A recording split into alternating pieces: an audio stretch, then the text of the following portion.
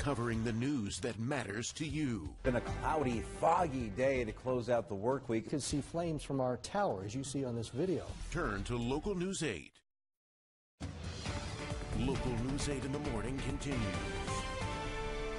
Hey, welcome back. It's now 6:57. Here are your three things to know this morning.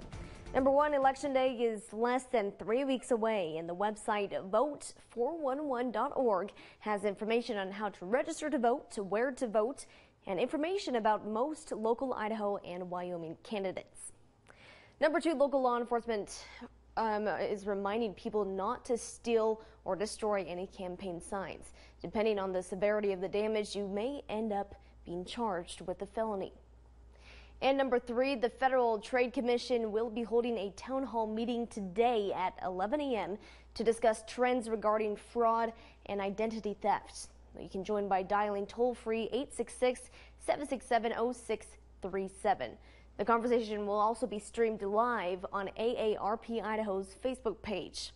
We can find these stories and more on our website, localnews8.com, or on our app. Let's head over to the Weather Center and check back in with Jeff Roper. Jeff?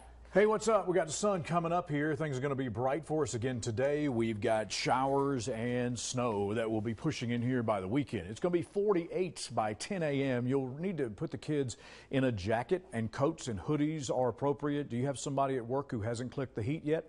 Probably time to start, sucking up to them. It's going to be 59 on into lunchtime today, 68 into 2 o'clock this afternoon. We're headed toward the low 70s. Here's what everybody's talking about is this weekend weather pattern. We've got rain mixed with some snow. It's all about the timing in here for the weekend. Mountain snows and maybe 1/10 of an inch up to a 1/2 inch of precip into our above and lower bookend mountain counties along the state line. We keep things right around 70 for the next couple of Chamber of Commerce days. The winds begin to pick up, and we'll see that changeover into Saturday. Late Saturday night, it could be a changeover into some wintry effects as well, mixing everything together. It will be dropping a good 20 degrees by Saturday into Pocatello, 52 for Fossil Fest at the Idaho Museum of Natural History. Go there, them bones, them bones. Idaho Falls, it'll be 70, fun for skeleton lookers, and in the 40s for daytime highs. We want to see your Halloween decor and decorations. This is from Kayleen. She and her boyfriend carved their first pumpkin,